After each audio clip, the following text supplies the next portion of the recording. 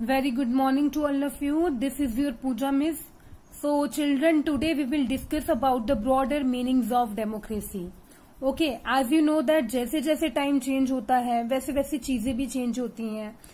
अगर 400 साल पीछे देखा जाए तो डेमोक्रेसी कुछ और था, अगर आज देखा जाए तो डेमोक्रेसी कुछ और है. सो ब्रॉडर मीनिंग्स ऑफ डेमोक्रेसी में कुछ नहीं है, जो हमने पढ़ा है चैप्टर में उसी को कंक्लूड करके दिया हुआ है. इसमें एक चीज के बारे में बताया हुआ है, रिप्रेजेंटेटिव. ठीक है, रिप्रेजेंटेटिव डेमोक्रेसी. अब रिप्रेजेंटेटिव डेमोक्रेसी क्या होता है? रिप्रेजेंटेटिव मतलब हमारा जो रिप्रेजेंट है, जो हमें रिप्रेजेंट कर रहा है. तो इसमें क्या है, in the countries we call democracy all the people do not rule. कि उन कंट्रीज को जिनको हम डेमोक्रेसी कहते हैं वहां पे जो है सब पीपल जो है रूल नहीं करते हैं. A majority is allowed to take decision on behalf of all the people. कुछ लोगों में से कुछ ग्रुप्स बने होते हैं जो डिसीजन लेते हैं on the behalf of people. Even the majority does not rule directly. लेकिन जो मेजोरिटी है, जो ग्रुप्स हैं, वो भी वहां पे रूल नहीं करते हैं. The majority of people rule through their elected representative. और जो वहां पे मेजोरिटी ऑफ पीपल है वो रूल करती है अपने इलेक्टेड रिप्रेजेंटेटिव से. रिप्रेजेंटेटिव क्या हो गया? सबने एक अपना रिप्रेजेंटेटिव बना के रखा होता है. जैसे हम वोट देते हैं, हम क्यों वोटिंग करते हैं? ताकि ये हमारा रिप्रेजेंटेटिव है, ये हमें जो है हमारी नीड्स को आगे तक पहुंचाएगा और जो है हमारी हेल्प करेगा. सो वाई रिप्रेजेंटेटिव? ठीक है, रिप्रेजेंटेटिव डेमोक्रेसी क्यों है?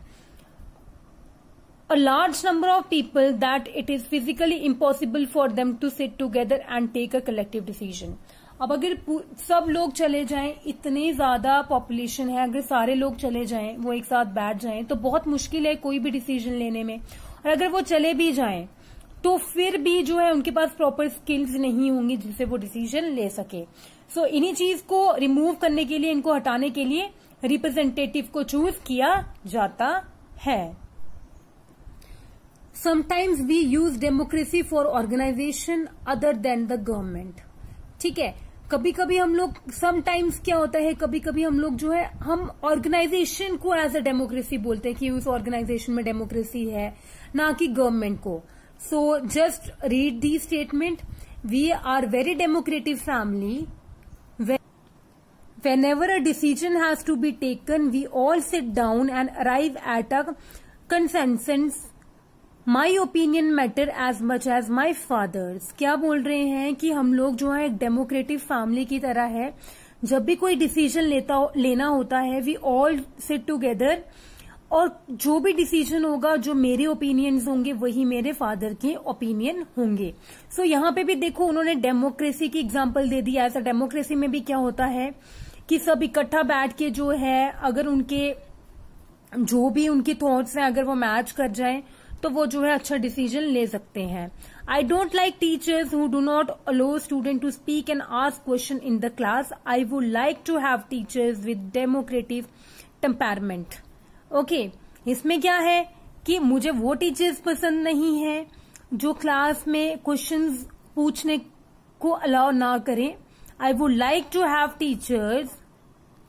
Teachers with democratic temperament. इसका मतलब ये है कि मुझे क्लास में वो टीचर्स पसंद नहीं है जो हमको क्वेश्चंस पूछने के लिए अलाउ ना करें. मुझे वो टीचर्स पसंद हैं जिनका जो बिहेवियर है एक डेमोक्रेटिव की जैसे हो, जो क्लास में सबको इक्वल अपॉर्चुनिटीज दें और वो हमें अलाउ करे क्वेश्चन पूछने के लिए. ओके, सो ये कुछ जो है उन्होंने डेमोक्रेसी को अलग वे से दिखाया है कि डेमोक्रेसी जरूरी नहीं है कि गवर्नमेंट में ही हो, हर एक चीज में डेमोक्रेसी होनी चाहिए. जैसे यहाँ पे उन्होंने फैमिली की एग्जांपल दी और यहाँ पे उन्होंने एक क्लासरूम की एग्जांपल दी. सो डेमोक्रेसी जो क्या है आपको पता है, यहाँ पे अगर कोई भी डिसीजन लेना होता है हमें प्रॉपर कंसल्टेशन करनी पड़ती है. कोई भी बड़ा नहीं है, कोई भी छोटा नहीं है डेमोक्रेसी में. प्रॉपर डेमोक्रेसी तब होगी जब सब सिटीजन जो है कंट्री के सेटिस्फाइड होंगे, जैसा वो चाहते हैं वैसा ही उनका रिप्रेजेंटेटिव हो और जैसी उनकी नीड्स एंड डिजायर है वो उनको फुलफिल करे. So true democracy will come to this country only when no one goes hungry to bed.